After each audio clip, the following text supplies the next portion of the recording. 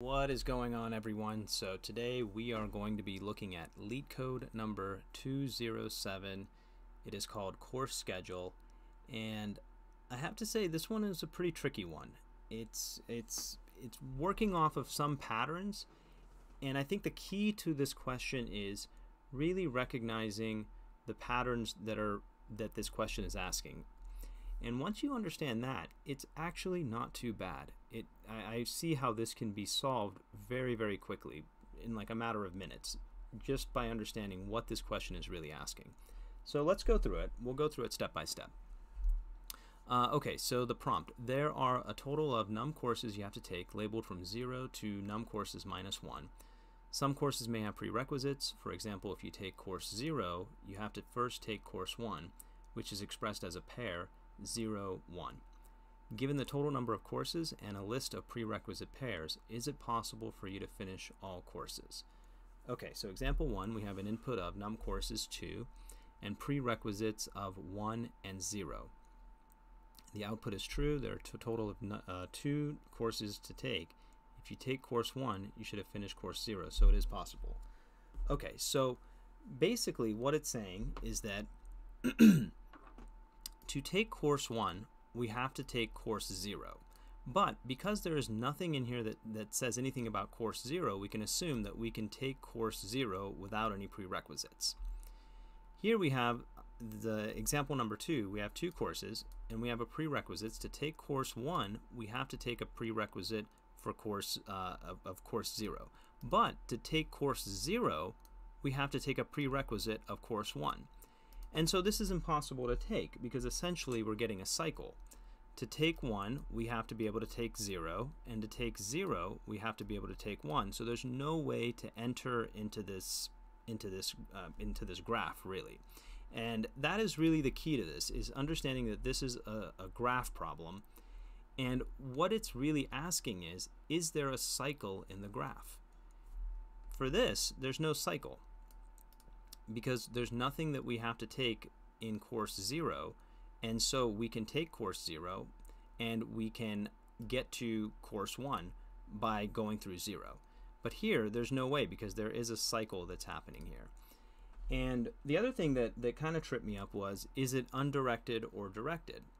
And it is a directed graph. And once that was understood, that this is asking that we have a directed graph, and we want to figure out, is there a cycle in this directed graph? Once that connection is made, this problem can be solved very quickly. And again, if you're not clear on how directed, undirected graphs work, I highly recommend checking out Introduction to Algorithms. It's a really thick book, but the graph section is quite comprehensive, and there's a lot of patterns in there that I think are really important to just have down pat. That way, when you see these types of problems, you can just pull from those patterns, and you don't have to think too much about it. It's really the only thinking that really needs to be done is, what pattern is this question asking underneath? So if we're dealing with a graph problem and we are trying to detect a cycle, then we want to use a depth-first search, traversal. And we want to turn this input, first thing we want to do is basically turn this input into an adjacency list. So let's go ahead and do that. We can do const build adjacency list. And again, it's good to just kind of have these helper functions memorized. That way you don't have to think too much about it. So with the building adjacency list, we're going to have n, which is the length, and then the edges.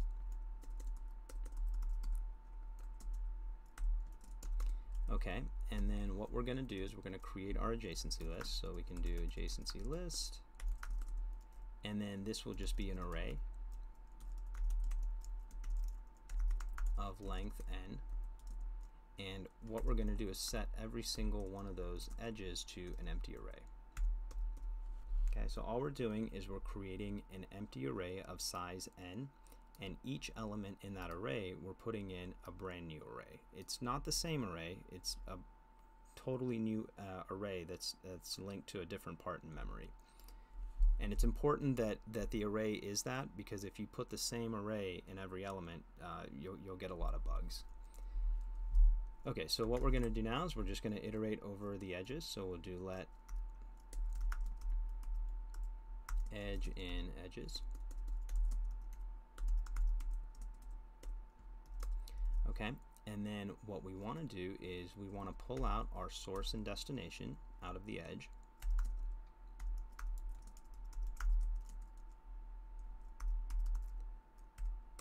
Okay, and now what we want to do is, because this is a directed graph, we just want to set the source to the destination. Now if it was undirected, then we would mirror this. We would have an adjacency list, and we would put in our destination to the source. But we don't want to do that because this is a directed graph. And so for this, we just return our adjacency list. Okay, so that will essentially convert this list of edges into an adjacency list. It'll just go ahead and build that an adjacency list. And if we look here, we can see when we pull out this edge, we're going to basically pull out this 1 and this 0. The 1 here is going to be the source, and the destination is going to be this 0. So in the index of 1 of our adjacency list, we're going to go ahead and push in that 0. But the index of 0 is going to be an empty array. And so again, we're looking for cycles. So let's just take a look here. We have an input of n equals 2, and then our prereqs is going to be, let's take a look here, it's 1 and 0. 1 and 0. Okay, and so what we're doing here is we're creating an array of length 2, so 0, 1, those will be the indices. And what we're doing is we're going and taking 1 and we're pushing in 0. And then in 0, there's nothing there to push in, so we just have an empty array. And if we look at this as a graph, we can see that there's no cycle, because 0 goes to nowhere and 1 goes to 0, but 0 doesn't go anywhere else. So you can see that there's no cycle, and that's really important. For example, the second input here, we see that it's 1 and 0 and 0 and 1. So let's just go ahead and refresh this. Okay, so we have n equals 2, and we have an input of prereqs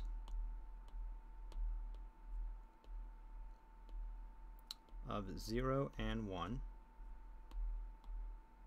and 1 and 0. Okay, and so all this is we have edges here, and we want to create an adjacency list out of this. So here we have our key, essentially, or the index, so we can have 0 and 1, and what this is going to map to is the value. So 0 is going to map to 1, and 1 here is going to map to 0. And so you can see here we have a cycle. If we go to 0, then this is going to go to 1, and if we go to 1, this is going to go back to 0, and there's no way to enter into this. And so we can't finish all the courses because there's a cycle. Okay, so we build our adjacency list. Now what we want to do is we just want to do a depth first search traversal.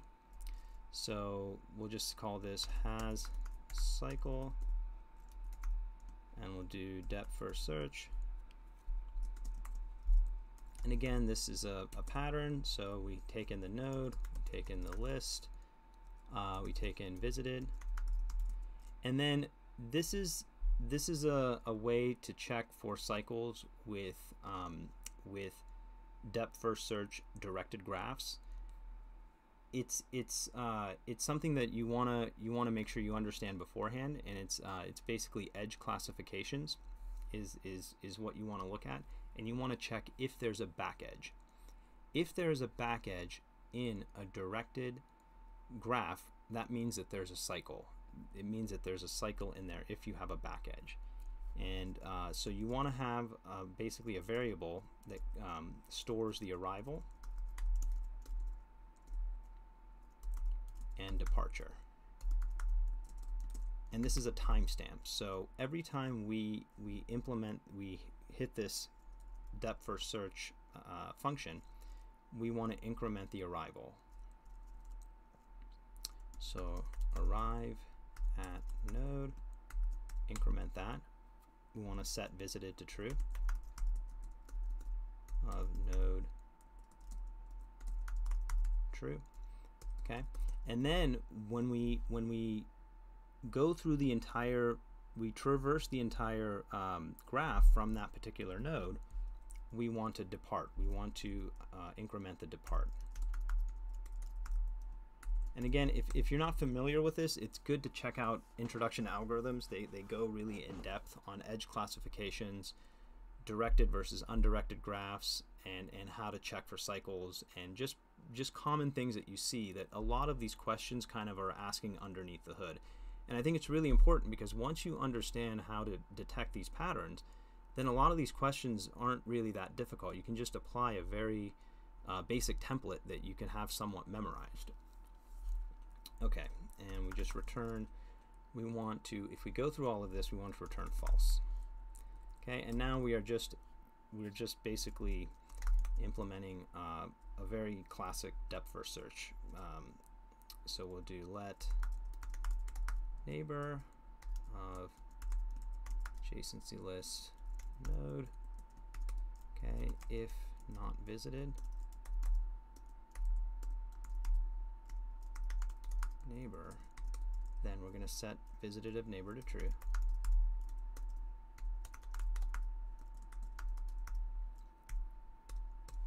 Okay, and what we want to do now is we want to basically call our recursive call, but we want to check, is there a cycle? Search, and we'll put in our neighbor. We're traversing from the neighbor. Visited, arrive, depart, and if it has a cycle, we return true.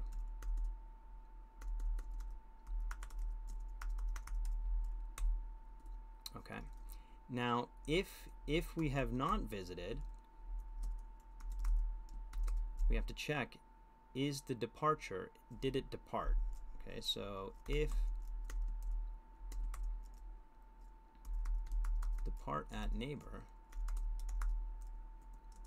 equals 0, then we also want to return true. What we're basically checking here is if there's a back edge. Okay, and now we just write our main function. So first, again, this is following a very basic template, and we're just going to build our graph. So const adjacency list, it's going to be build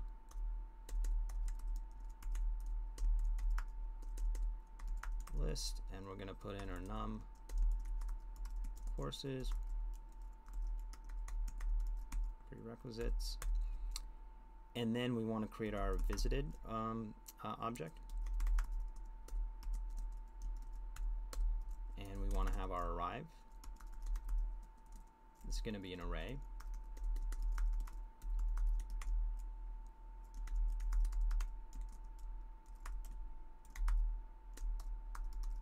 Courses, and we're going to set each one of these to 0.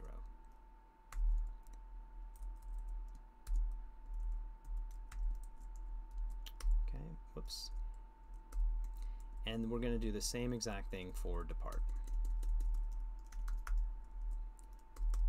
And now we just do a very common pattern here of doing a depth first search algorithm, graph traversal. We do let vertex equals 0, adjacency where vertex is less than adjacency list dot length vertex plus plus, and we're going to check if this is visited at vertex. If it's not visited, then we're going to go ahead and check if this if we traverse from this node, from this vertex node, is there a cycle? Has cycle depth first search, and we're going to start with our vertex, our adjacency list, our visited, arrive, and depart. And if there's a cycle, then that means it's false. That means we cannot finish all those courses. And if there's not a cycle, then return true. Okay, and that's it. It's not too bad. I mean, all we got to really figure out with this question is there a cycle? And if there's a cycle, then that means we cannot finish all these courses. And if there's not a cycle, that means we can. And we have to also recognize that we're dealing with a directed graph, and we're just checking for cycles. Okay, so let's run this. Oh, I need to sign in. Let's see here. Let's see, I can do that.